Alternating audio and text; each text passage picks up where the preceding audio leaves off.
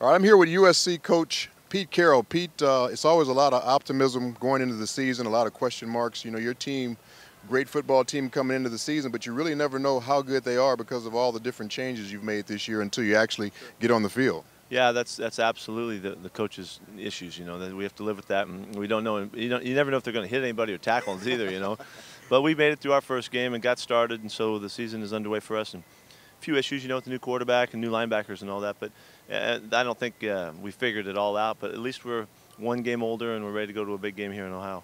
Yeah, speaking of your new quarterback, Matt Barkley, really got off to a kind of a slow start, and you kind of expect that for any young freshman, but really seemed to pick up the tempo as the game went along, really established his confidence as the game went along, and great play calling, I'm sure, helped as well. I think the whole thing, the whole preparation really orchestrated by Jeremy Bates and Johnny Morton really was perfectly done.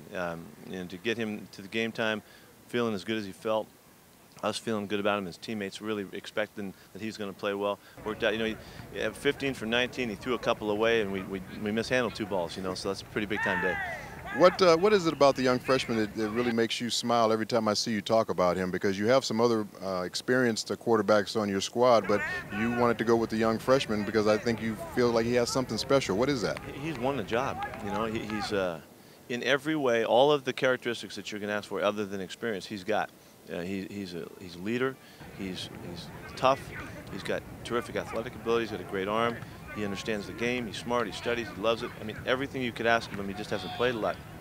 But with that being said, he doesn't act like he hasn't played a lot. And right from the beginning, when he got here in the springtime, we just kind of kept taking a step back. Gosh, he's really just controlling this, and he's dealing with everything, and nothing setting him back. And he didn't have any bad days, and it's what he's done ever since he's been here. So, in our minds, it's no big deal that he's playing. Really, he's just earned his way. To the outside world who hasn't seen him and doesn't know him, they're still wondering. Now, you had a lot of other transition with your ball club. 2 new coordinators coming into this year, a lot of changes on defense because you lost some very, very good seniors last year to the NFL draft. All those different pieces seem to come together on Saturday.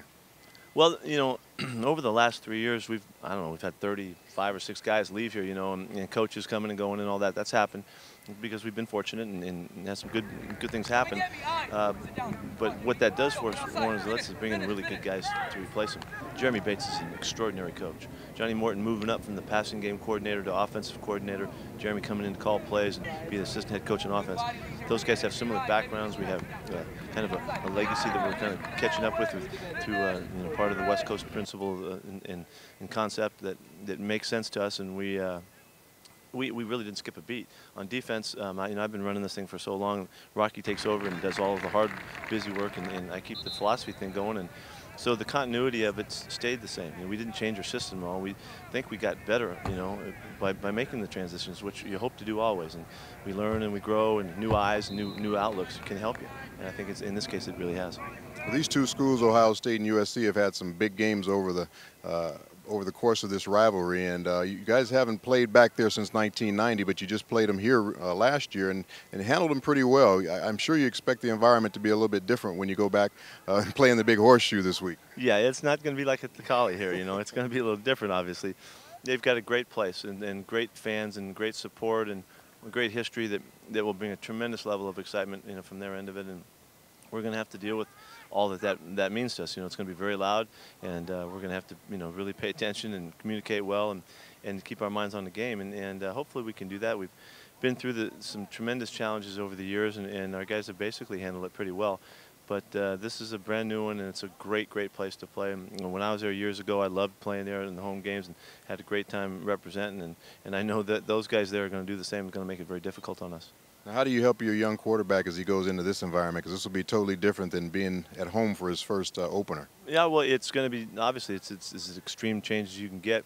You know, we worked during the week. We've worked all camp about the noise and all that kind of stuff. And, you know, you've been in all the toughest places in the world to play. It really is about the noise, you know, and if we can communicate well and stay with the system and let that work for us, then we'll have a better chance.